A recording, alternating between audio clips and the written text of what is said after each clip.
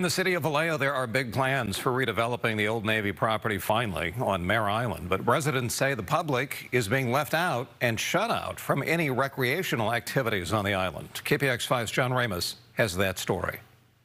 When the Navy turned Mare Island over to the city of Vallejo, it was seen as a huge economic opportunity for the people. Well, the opportunity still exists, but lately the people haven't felt very welcome there. Residents met today to discuss strategy for restoring public access to the island. Those who use the area for recreation say almost everything has been shut down. First to go was the golf course in 2019. Since then, the nature preserve has had its hours cut back, the indoor sports complex has been shut down, and the historic brick building of the Mare Island Museum has been closed permanently. Even the preserve's visitor center, a concrete building that used to store bombs, has been shut down as an earthquake risk. Myrna Hayes, president of the Mare Island Heritage Trust, thinks it all dates back to the naming of a master developer, currently a company called the Nimitz Group. They wanted their culture to be overlaid onto these properties, and that's really the rub right here. We had this established culture in this community on this island. Hayes thinks the developer is systematically removing all the old amenities as a way to clear the field for a wide-ranging project that could take decades to complete.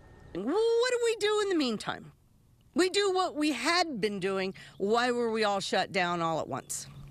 No one from the Nimitz Group or the city was available to go on camera today, but they say COVID played a part in the closures and that the buildings were examined as part of their due diligence when they took over the project. They say there is no intention of shutting the public out and promise there will be plenty of new recreational opportunities in the future.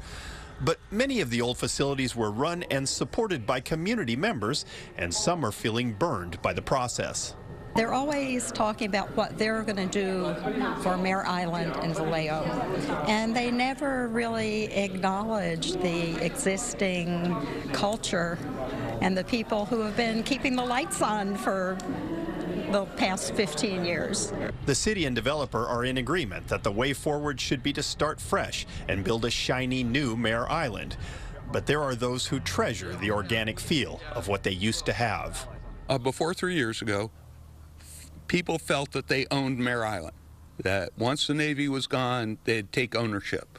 And now they don't feel like they own any portion of Mare Island. And that's the way people feel.